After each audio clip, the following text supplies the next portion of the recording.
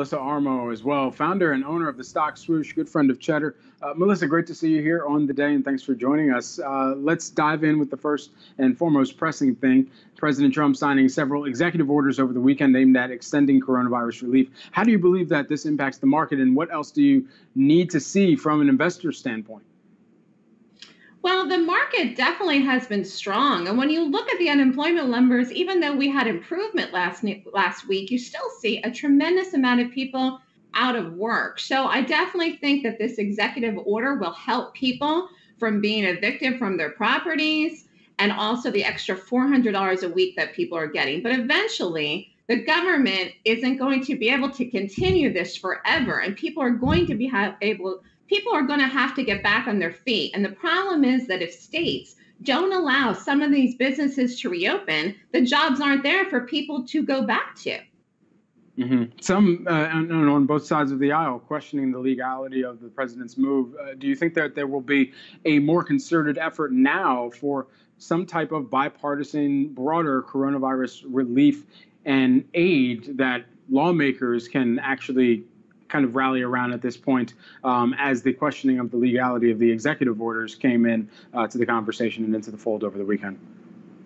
Well, whether it's legal or not, I don't know. I'm not an attorney, but I will say this. It's going to look really bad for the Democrats if they try to say that it's not legal when the executive order, again, helps people from being evicted from their properties, and then the extra stimulus money. It's always this way with Congress. You have it back and forth because we got houses with two different parties where it's a tug of war between both of them. So something's probably going to happen, I would say now, because Trump has forced their hand to make this happen. But again, this ultimately long term is only putting a Band-Aid. It's like putting a Band-Aid on a gash that needs really to more than just a Band-Aid. It needs stitches, and this needs a permanent solution. And I think the only thing the market really is going to take off on and never look back is when we get a vaccine. And as of right now, that could be beginning of 2021. Even though people are really optimistic, and President Trump has been optimistic, saying we could have one by the fall, I think that may be overshooting it a bit. I think it might be closer towards the end of the year, beginning of 2021. And even then, not everybody's going to take the vaccine.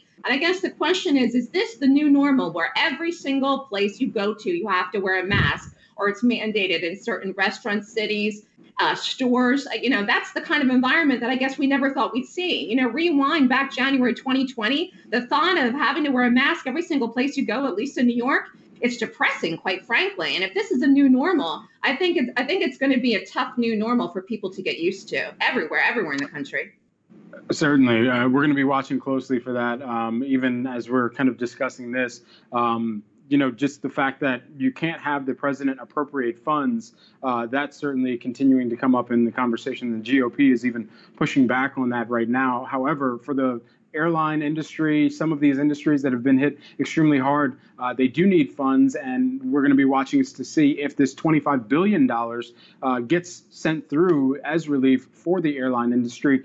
What do you kind of make of the activity that we were watching here on the day, as you had TSA numbers that were rising, hitting the highest levels that we had seen since March, but still have a ways to go? We saw a lot of the airlines rally around that going into the close.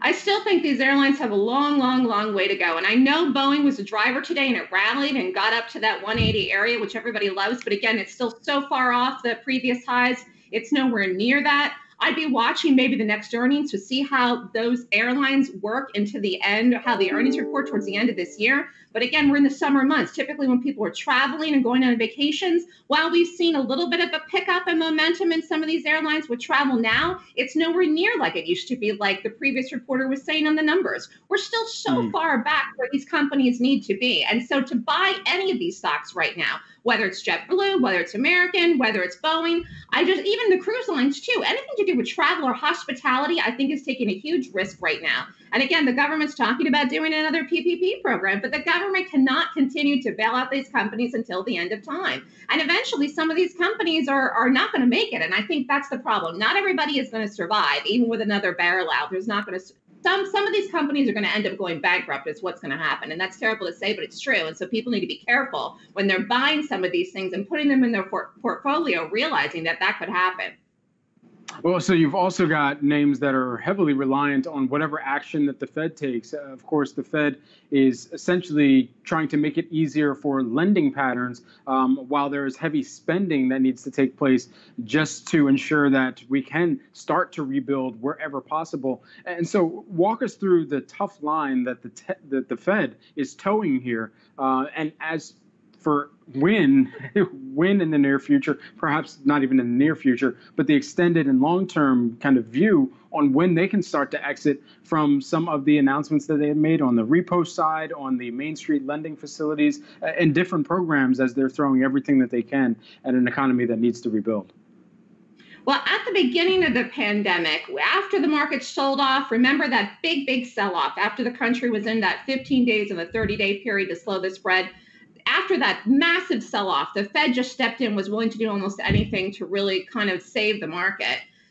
Whether or not they're going to have to do anything else remains to be seen. Although I will say if we see some other kind of big, massive sell-off like that, you certainly could see more of that. But again, then you say, okay, well, then the Fed just keeps printing money over and over and over again. And eventually, eventually just catches up with it.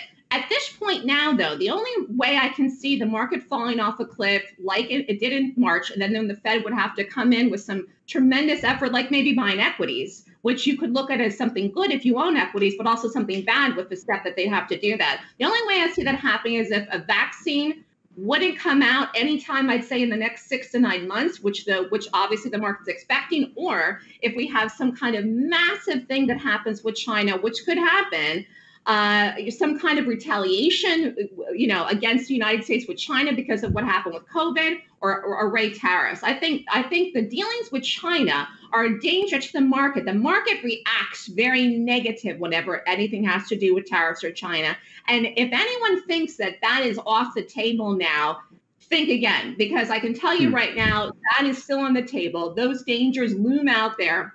And even though the SPY is at almost at brand new all-time highs and the Qs made new all-time highs in the last week, you have these pressing issues with China, and that is probably going to come to a head sometime in the next year. I just want to end on retail as well, Melissa. We often talk about retail together, and specifically on a day where we saw a new all-time high for Nike. You have a lot of focus on retail, as even on the other side, the bad end of retail, you've seen some bankruptcies, extended closures. And so what are you making of the broader environment that they are trying to reopen to? We're expecting earnings out from Simon as well. So just walk us through your mindset in the retail industry at this point in time.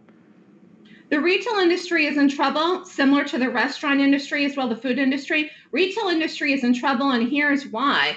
Because one, some people are not making as much money as they used to, even with some people are in unemployment, some people are out of work, so people aren't spending as much. Also, people are not going out. Some of these stores are still closed. Some of the stores, like here in New York City, are open, but they're boarded up since the riot. So you don't know that they're open. And also, a lot of people are still scared to go out. And it's not really that fun going out in 98 degrees with a mask on, going shopping. That's not like a fun afternoon. So the fact is that a lot of these retailers are suffering. If people aren't going to work, and if they're not going out in the weekends to Broadway, to shows, what's the point of buying any new clothes? I've seen the best sales I've ever seen at the beginning of the pandemic. I actually took advantage of them myself. I was buying things at Nordstrom, 25% off, 40% off, balanced bags. But I bought a bag. I said, I just bought a fall coat. I said, I don't know why I'm buying this because I'm probably never going to go out of my apartment the rest of the year, but I'll buy it. It's half off. I mean, at some point you said there's no reason for me to buy anything anymore because I'm not leaving. And so I think that's one of the reasons that retail's suffering. And Neiman Marcus was a big anchor for Hudson Yards. And I just want to touch on this. When you see anchors like that disappear from a project like Hudson Yards, which was 10 years in the making, and then Related wants to replace it with commercial office space, that to me, that's a terrible idea because, again, people are working from home. Who's going to rent out the office space when people are working from home? The whole landscape has changed. This whole idea of having shopping malls, this whole idea of people going into work, all of this has changed. And again, going into the Simon Property Group that's supposed to report shortly here, you have these massive real estate companies that are having all these people that are not paying their rents. And at any cost, they need to get these rented out to keep the cash flow coming in. So it trickles down. It's the small businesses or trickles up. It affects the small businesses, which affects the larger businesses, which may be well capitalized, but ultimately they still need cash flow coming in too.